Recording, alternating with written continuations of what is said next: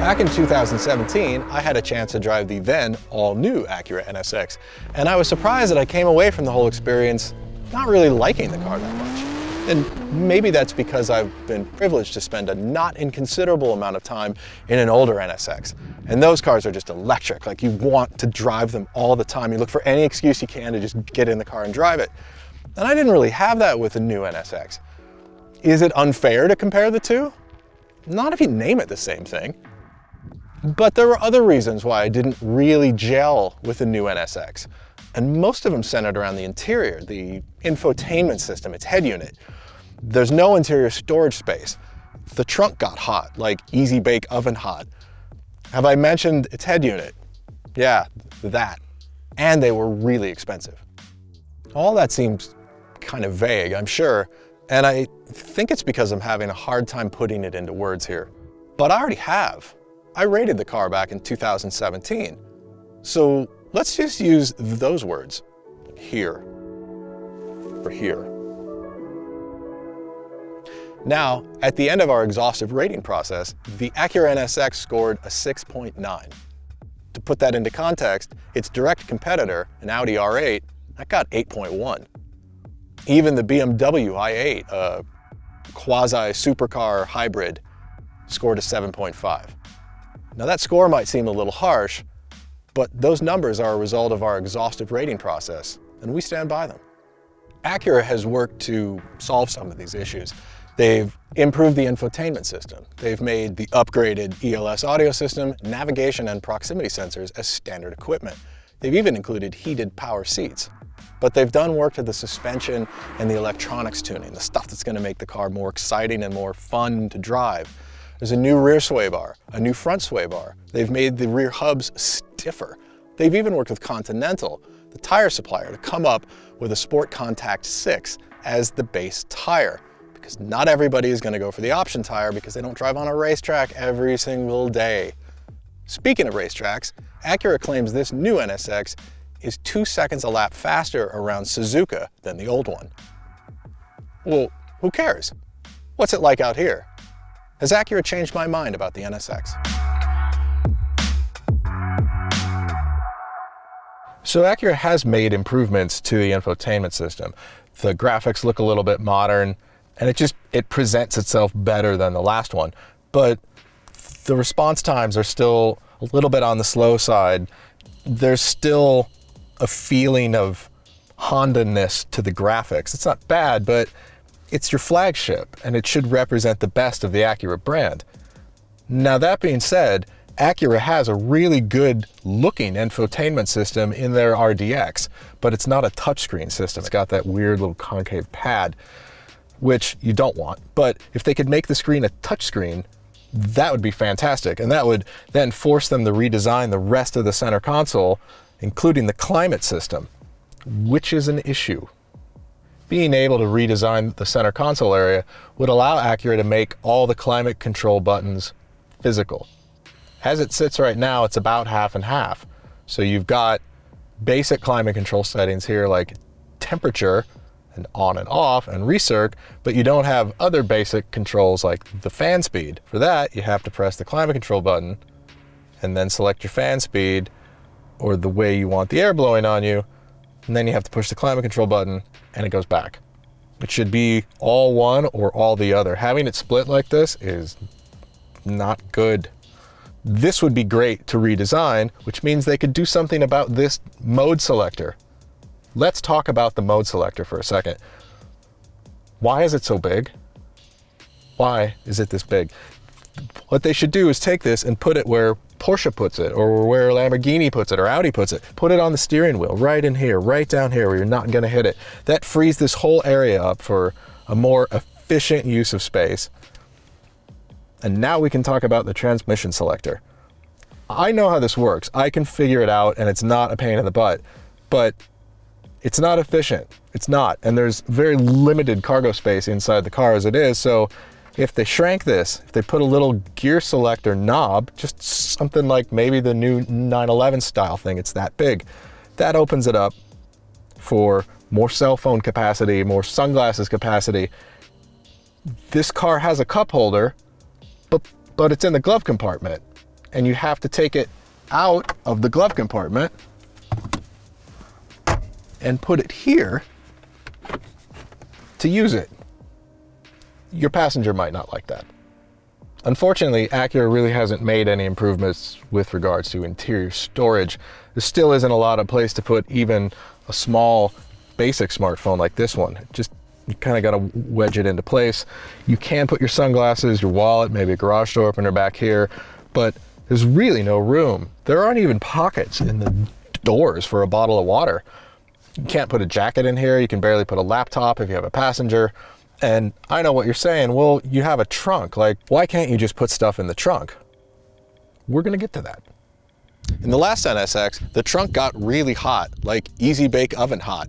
So I want to see if they improve that. So we're going to take this bag and put it in the trunk, and we're going to leave it there for the entire shoot. At the end of the shoot, we're going to take this digital thermometer and check the temperature of the bag, see if they fixed it. I know all this stuff sounds kind of silly, but if you're paying $200 large for a car, it shouldn't have any of these issues. Now let's go drive it.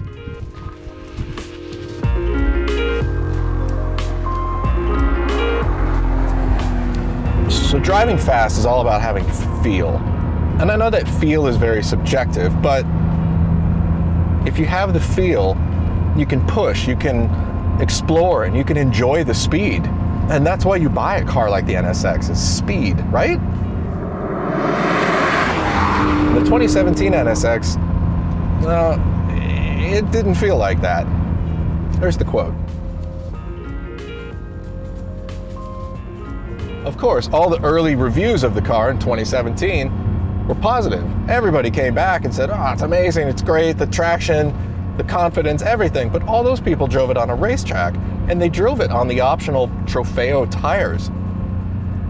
But everything's fun on a racetrack, and everything's going to be fun on Trofeo tires.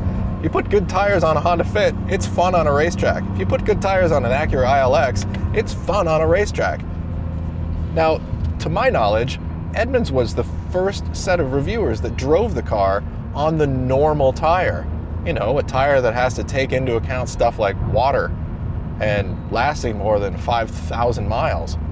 And in that situation, the tires and the car just really didn't work that well together. I'm not gonna say it was slow. I mean, you could drive the car at 7/10, and 7/10 in this car is pretty quick. It's quicker than most anything you can find on the road, except, you know, maybe in Los Angeles. But when you started to push and ask more out of the car, like you would an NSX, to try and get more out of that cool electric front axle, that's when the NSX should start to distinguish itself from other cars on the road, and it really wasn't able to. Your crystal ball of performance started to get a little cloudy the faster you went, and you just didn't really have the faith or the feel to push it, at least not on a public road. Carlos Lago put it this way in his test notes when he tested the car back in 2017.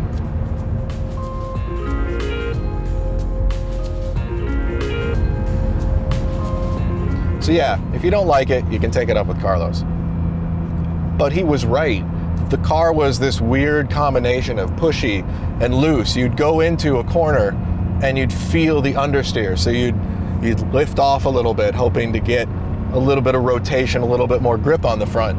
And the electronics would cause the car to get loose, and you'd wind up having to counter steer just a little bit before the electronics came all the way in and shut down all the fun. Now, if you wanted to turn everything off, you could, but on a public road, that's taking some risks that I'm not really prepared to take. But I think that's where the NSX really needed to shine. Cars like the 911, cars like the R8, and even the AMG GTR, they encourage you to push, and they work with you to help you go faster. The NSX from 2017 didn't work that way with you. Acura really needed to get this right. So let's put it into Sport Plus, turn the big knob, and see if they did.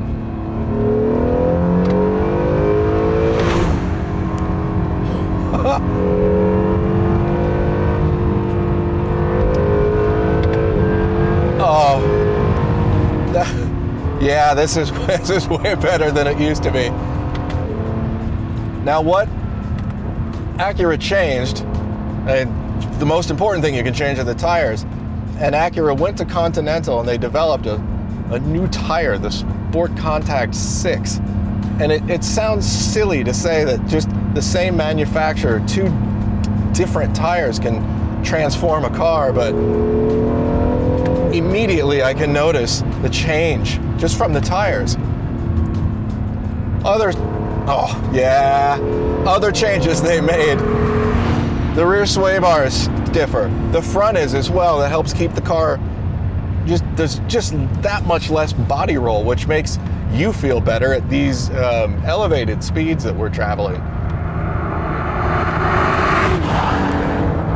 Another change they made, and this seems really minor, but they stiffened the rear hubs by 6%. That's not a lot. It might not seem like a lot of stuff, but they also increased the stiffness of the trailing link bushings. I think that's what they're called. All those are little tiny changes, but they all have a knock-on effect to how much you trust the car, how the car makes you feel. And I feel much more confident in this car than I did in the last one. I want to drive fast. Oh man.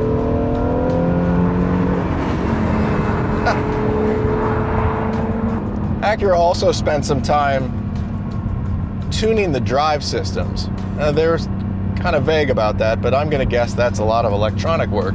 It's very subtle electronic work, but it's worked.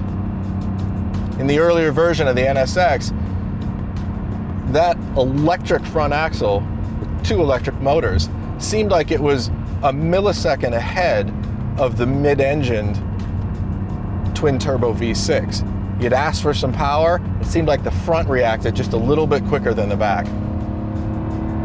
Not anymore. This seems the car is working in unison, and oh man. Sorry I'm not looking at the camera because I'm, driving. Yeah, they got it right. It's right. It's righter. Much righter.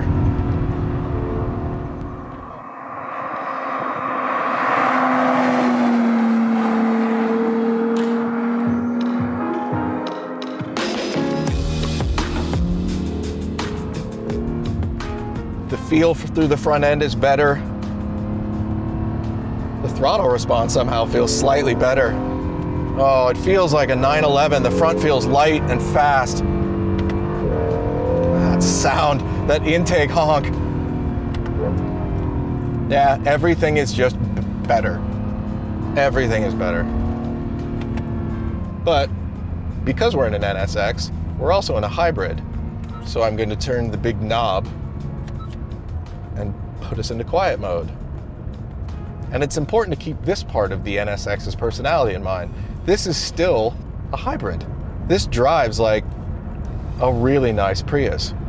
The transition from electric drive to gasoline drive is so subtle, I find myself driving on the freeway not even realizing that it's switched over.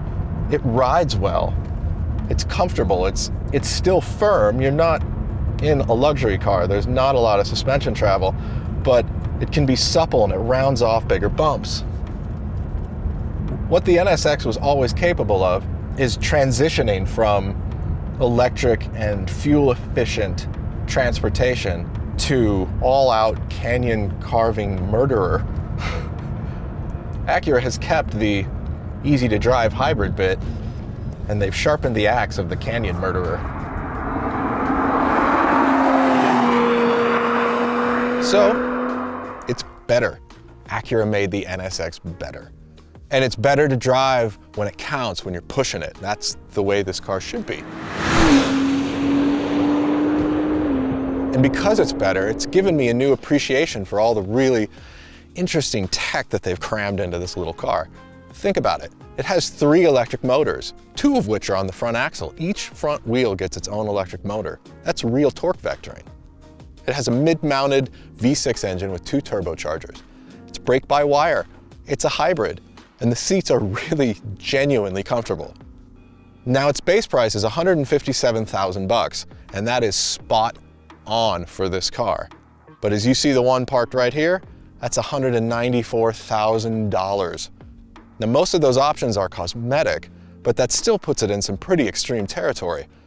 That's Audi R8 territory, that's upcoming Porsche Turbo territory, that's McLaren 570S territory. But the Acura NSX has one thing that those cars don't have, and that's all the technology that's in this. That technology, when performance is relatively similar across all of those cars, that can sway some buyers. Are you swayed? That's it, right? Well, what about the bag in the trunk? Oh, yeah. Hand me the thermostat. Yes, thank you. Let's go.